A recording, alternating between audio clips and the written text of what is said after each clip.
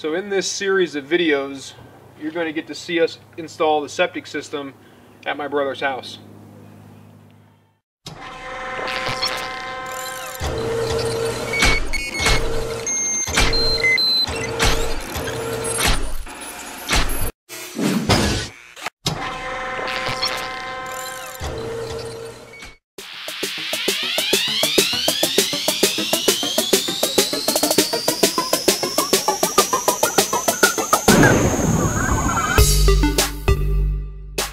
So as you can see in this clip here, my brother was clearing the drain field of all the trees and miscellaneous brush. Yeah, it took him a few days to get that done. He had to take down a dozen or so small trees. Then he moved on to digging the infiltrators. That first one, the farthest one away, is about 50 feet long, and the next one in line he's working on there is 55 feet long. It took him maybe 3 or so days to get all these dug. The septic design drawing calls out the depth that these need to be installed into the ground. So the uphill side, the side closest to the camera, was 8 inches, and the downhill side, farthest away from the camera, was 6 inches. He also went back through and put dirt up against the sides of the infiltrators. It's called the louvers, and there's little slits in the side. And those are required to be covered before the final inspection. So that's what you saw him do a minute ago. And he's installing the 3rd run now, and he's got 2 more to go. You'll see him get working on that one here. This goes pretty quick. He's got a laser level out there, and these get installed perfectly flat from one end to the other. It's pretty important that you use a laser level to get them perfectly flat. If they look close, they don't check, but if they don't look close, they'll check, and the inspector will check, and that doesn't work out well for anybody. So just take your time and make sure they're nice and flat, and you won't have any major issues. He ended up with 260 feet, if I remember correctly. Now what we're working on here are the 1.5-inch PVC lines, and they have a 3/16 hole drilled every 4 feet. We've set these in a jig, drilled the holes, brought them back out to the property, and we glued them together in 10-foot sticks and then pushed them down the line from the farthest end all the way down. And then you install 90s and long radius 90s and little caps for the water test, which you'll see later on in the video. But that's pretty much it, and that wraps up the install of the drain field.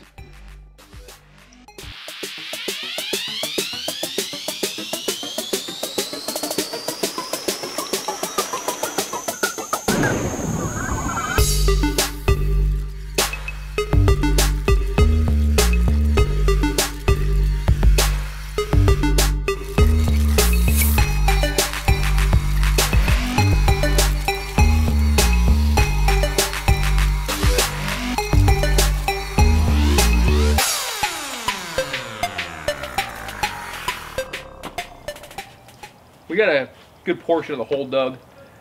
We're probably 2 feet into the hard pan.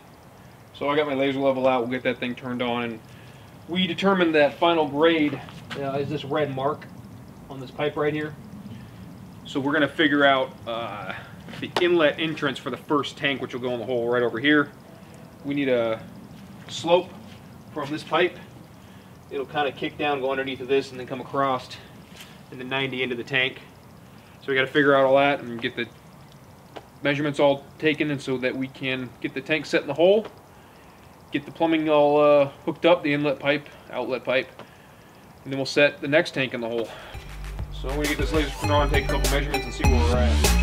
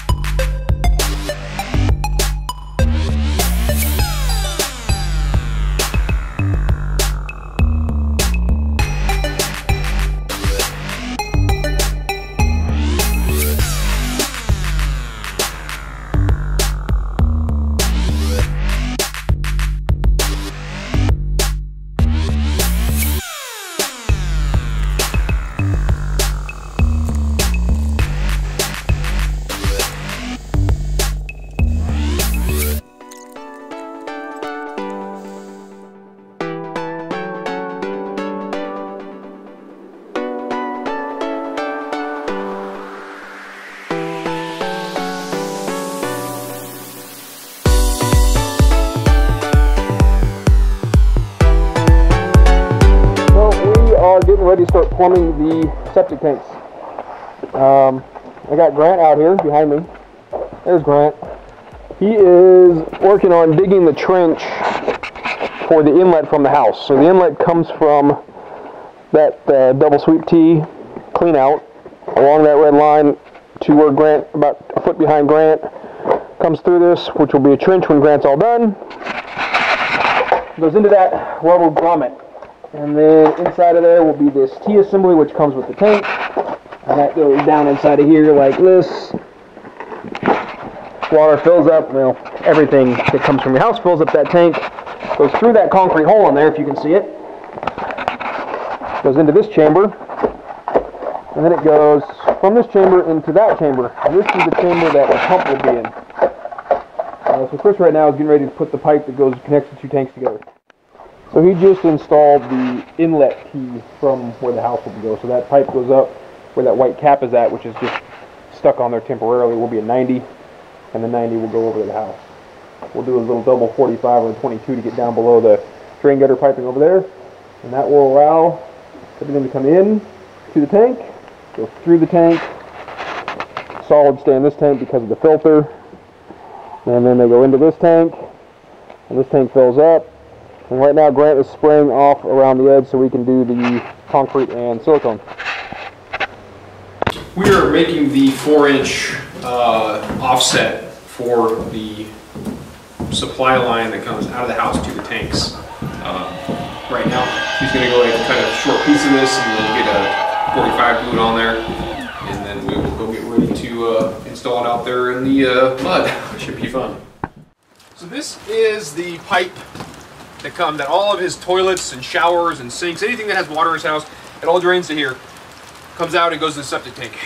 When they install this, they test it by plugging everything. So they put a little clear plug right here that's glued in place, and it's internal, and you break it out with a hammer, which he's going to do in a couple seconds. They test it though by putting all these plugs in, and they go on the roof and they find the highest vent point, and they put a garden hose in there, and they fill the entire system up with water. I went upstairs and tapped on some of the pipes. I think water's pretty high in this system, but that's how they test all the joints. So we have to get all the water out, obviously, so that we can glue this to the septic tank. He's going to go ahead and knock out the little plug without damaging too much other stuff. And I'm going to film it. It should be entertaining.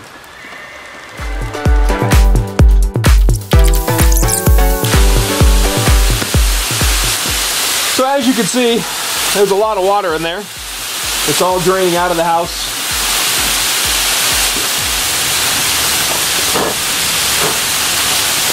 It's really funny to have somebody do this who's never done it before, because they really have no idea what to expect.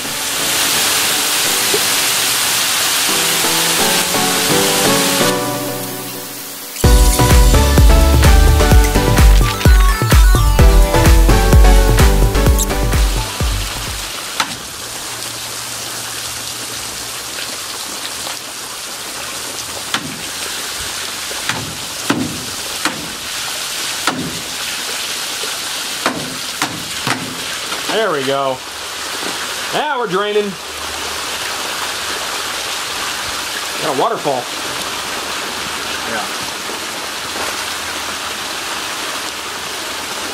Other things to note that we didn't talk about yesterday is that when I was setting my tanks in this hole for the tanks, is these massive 11,000 pound cement tanks can actually float.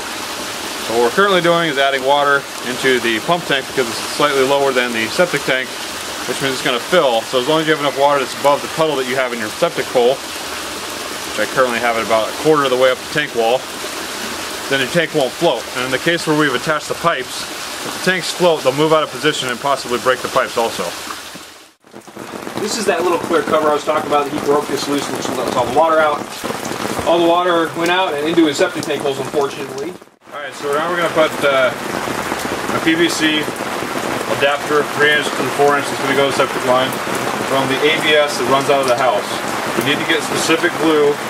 It's cement glue that actually melts a little bit to make this adhere to the PVC.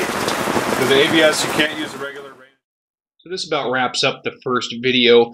This first video covered the septic drain field and the tank install. The next video is going to cover the risers being installed on the tanks, some plumbing, and the start of electrical work.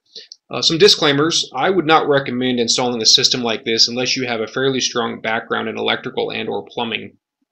It's a pretty complicated system, and it definitely takes a little bit of knowledge to get where you need to go. You'll be able to see here in the end screens, there'll be a link to the next video and a subscribe button. So please go ahead and hit that subscribe button. It helps me fund some of the videos that I am working on. And I appreciate you guys watching. I hope you enjoyed.